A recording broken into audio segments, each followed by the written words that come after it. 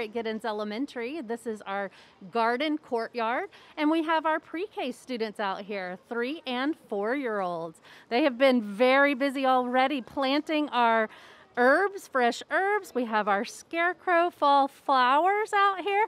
Ooh, look. Hi, guys. What are you guys doing? Planting some flowers.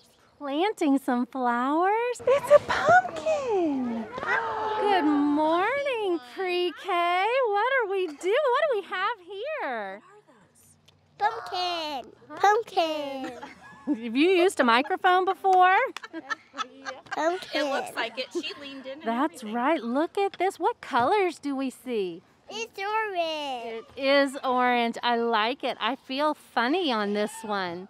Miss Johnson, what are we doing out here? This looks like so much fun. It's so fun. We have had this outdoor area for many, many years, and every morning I bring the kids out for a story on the rocks, which is behind us, and then I let the kids play for about 15 or 20 minutes. So, and it just gets their energy out. They talk, it builds their language, and it's just an opportunity for them to just explore on their own. Well, I love it, and I love what you do with them. Thank you to you. And we have 6 pre-K teachers here at Giddens Elementary, a 3 and 4-year-old program, and they are rock solid teachers doing amazing things with our students. So the first word we're going to practice is sheep. Sheep, okay? So I want you to punch out the sounds you hear. Sh, e.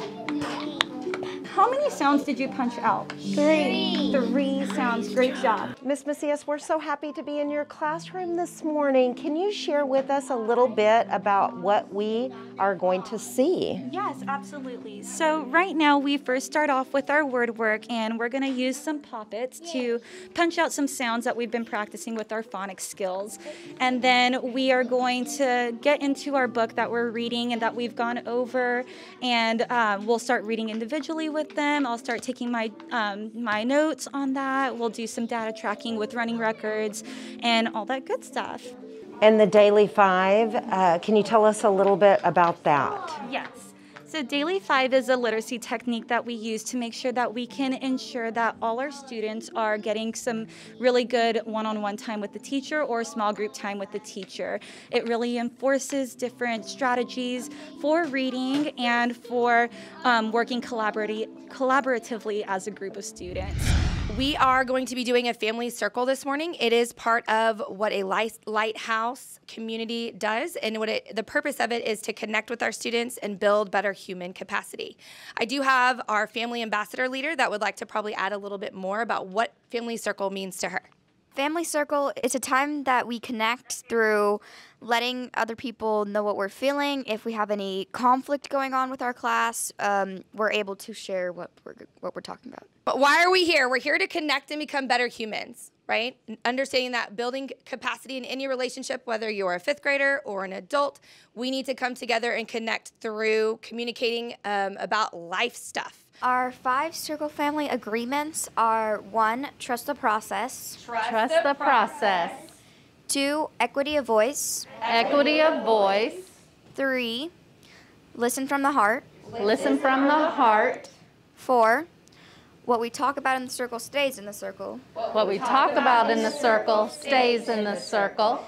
And lastly, speak the truth as you know it. Speak the truth as you know it.